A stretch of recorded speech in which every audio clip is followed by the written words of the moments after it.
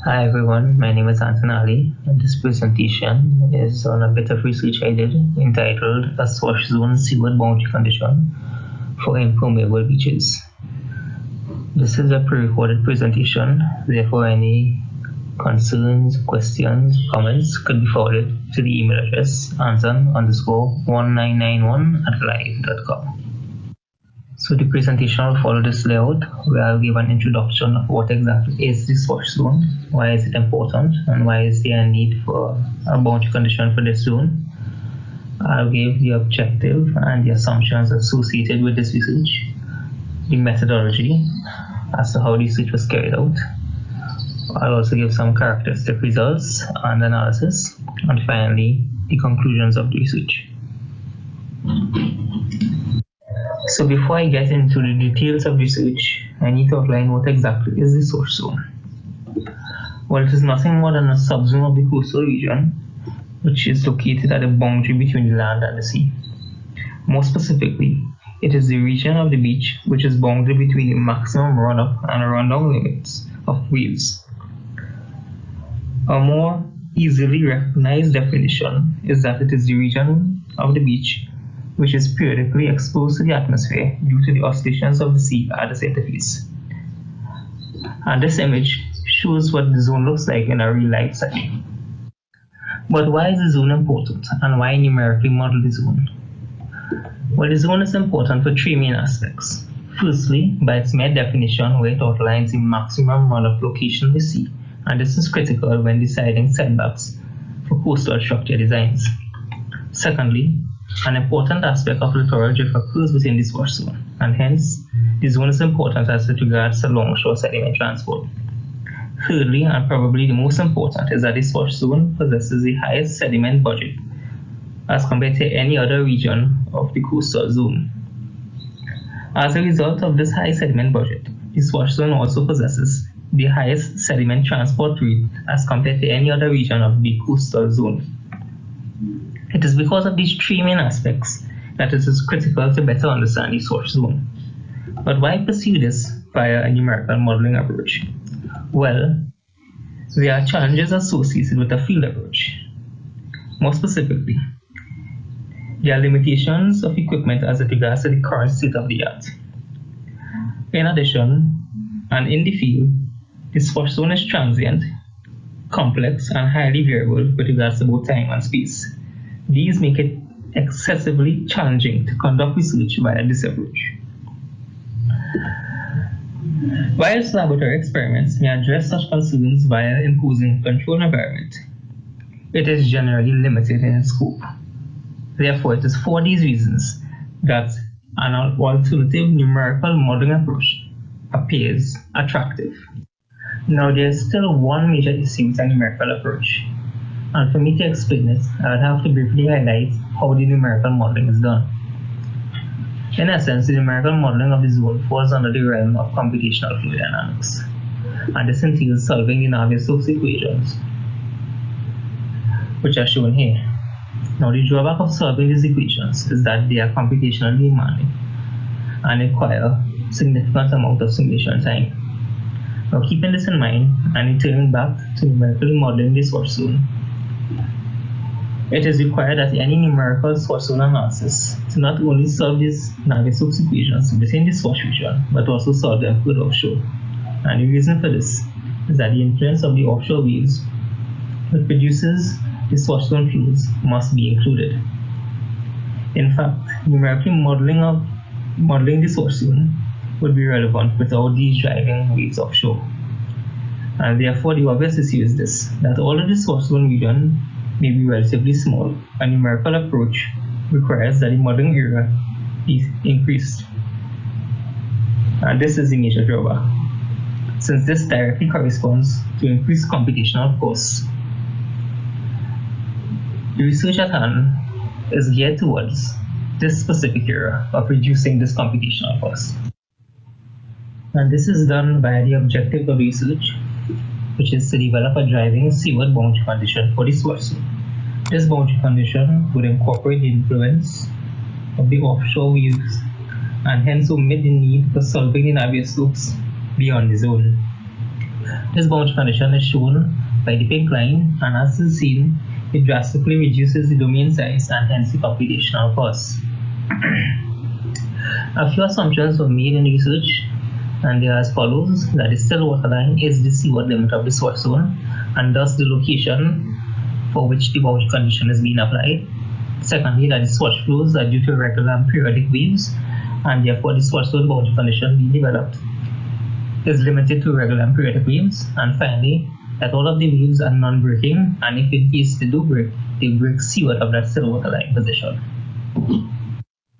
Now, the method used to develop the boundary condition was basically via a series of laboratory experiments within the coastal engineering flume located in the Department of Civil Engineering at the St. Augustine campus of the University of the West Indies. Image of the flume is shown in the diagram here. Essentially, the experiments measured the temporal velocities and water depths at the still water line for the varying beat slopes and wave conditions within the flume. To give a bit more detail, the experiments were set up as shown in the diagram, where a wave generator is located at one end of the flume and the impermeable beat slope at the other end. In between, 6 wave gauges were deployed as shown in the diagram, and a video observation zone was located at the impermeable beat slope end. The experimental procedure was basically to generate a series of waves from the generator and to record the wave gauge readings as well as video observations of the run-up and run-down on the slope. This was done for 15 wave conditions across 5 beat slopes, amounting to 75 conditions. So to give an example of what the video observation results look like, here we see the progressive run-up and the run-down of the SWASH lens, and these are the basic results used to yield the time-varying velocities as well as time-varying SWASH depth heights.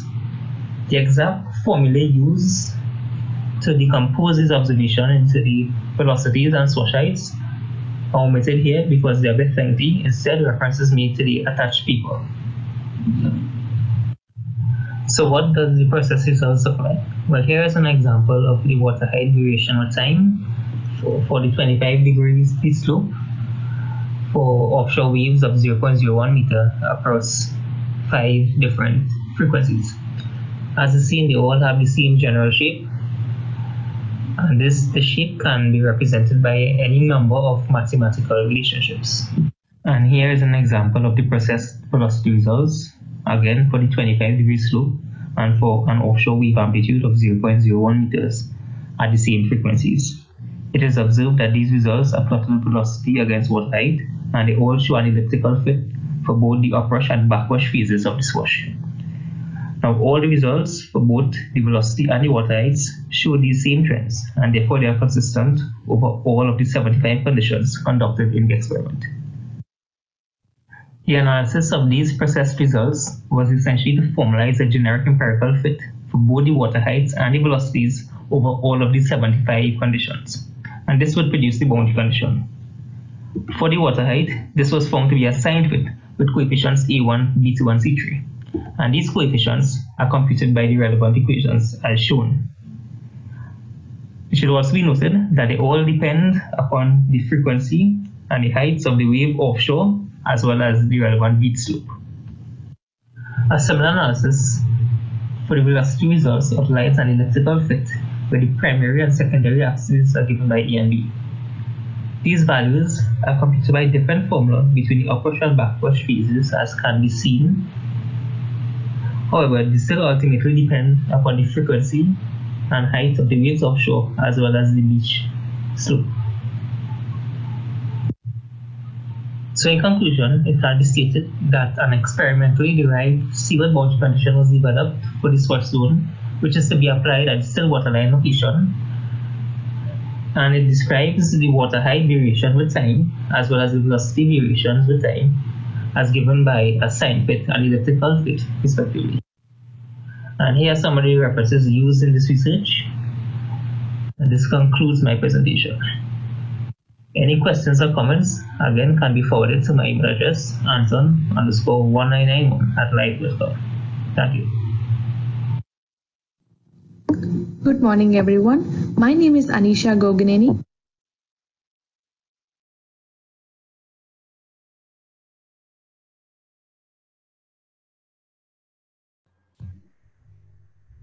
Before Anisha does a presentation, I believe Dr. Lamb is still with us.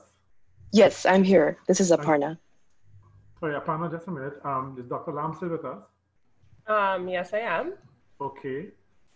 So if there are any specific or general questions that members may want to ask, Dr. Lamb will get the answers first. So, Dr. Leon, any questions on the chat? Yes, I have one question there. Can the methodology account for obstacles in the SWASH-ZONE? Morning again. I'm not too sure about the question, but the SWASH-ZONE itself is landward of the point in which Anton is trying to get the SEAWARD boundary condition. So the idea was to get a way to connect the velocities and the water levels at that most seaward limit of the SWASH-ZONE and tie it or link it to the offshore wave conditions so he doesn't have to do the modeling across the entire nearshore zone. That seaward boundary condition will then be input into his model. He's using a sort of marker and cell approach to track the water profile into the bed in the SWASH-ZONE. So it will really account just for the infiltration into the bed and determining the extent of the run-up in the SWASH-ZONE itself. So I don't know if that has answered the question.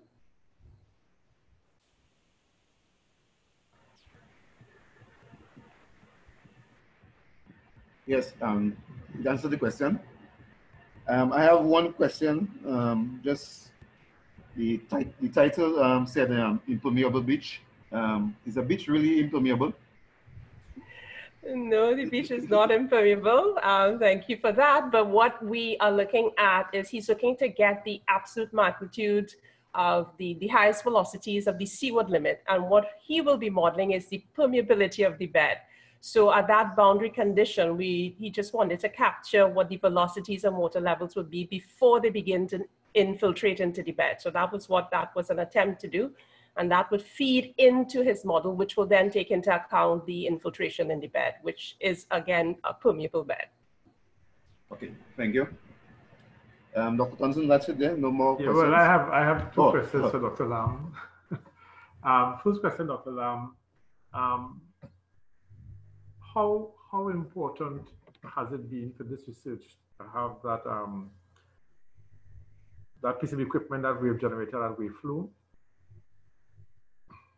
Okay. Well, it was important part of his research. We tried to preempt it before we had this flume built locally. He had gone to UCL in London to execute some of his lab work. So it was always a critical part of the work. The flume being built here gave, of course, greater accessibility to conduct and execute research rather than having to fly across to UCL to do that. So he has used it to do the testing on the final stages here as he completed his model. One of the limitations we had while he was doing this research was I had no way to capture the values of the velocity. So Anton had to find a way to estimate what that velocity is. So we had procured a piece of equipment earlier in the year, and I'm hoping that he still has time to just confirm his results with the ADV that we're supposed to be getting in terms of velocity, so that he can just fine tune his equations if he needs to before he submits. But it is a critical aspect of his research. And basically, would you say that therefore, with the wave flume and that piece of equipment, it makes our lab one of the premier labs in this part of the region for coastal research? Yes, Dr. Townsend, yes, Chair, I would say so. It puts us in a position where we can do work that is comparable to work that has been done at top-tier universities outside of the region. So yes, it does place us in a position where we can execute our cutting-edge research here locally. Excellent. So we're talking about world-class research, and how important is coastal research in terms of this era of global warming and all these issues? Oh, well, of course, you know, it's topical area because, of course, with the issue of climate change, we have significant changes taking place in our coastal zone. And for us in the Caribbean region, you have that concentration of assets and assets at risk in the coastal region. So it's a critical aspect for us here regionally and anywhere in the world that has that concentration of people and economic investment in their coastal zones. So we're talking about relevant and cutting edge research. Thank you very much.